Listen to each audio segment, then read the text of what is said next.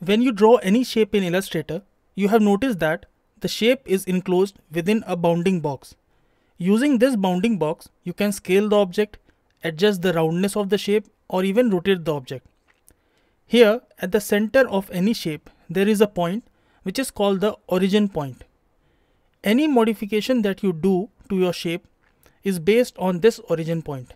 Meaning, if you rotate or scale this object, the object rotate or scale from this origin point.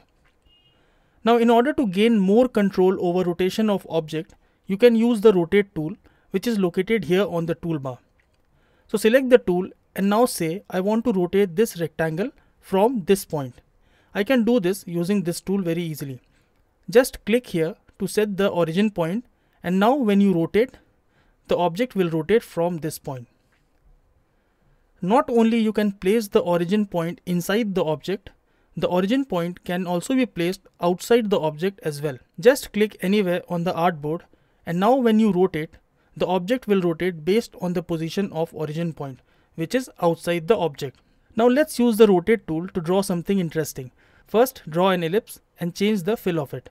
Let's say this yellow color. Let me remove the stroke by clicking on this. Now select the ellipse using the selection tool and then select the rotate tool. And now press Option or Alt key and click here. This will open up a dialog box. Here in the angle text box, I will choose a value for angle which is divisible by 360. So let's say 20 and click copy. So a copy of the petal is created.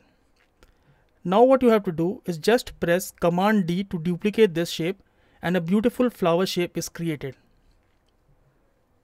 Now let's add some detail to it.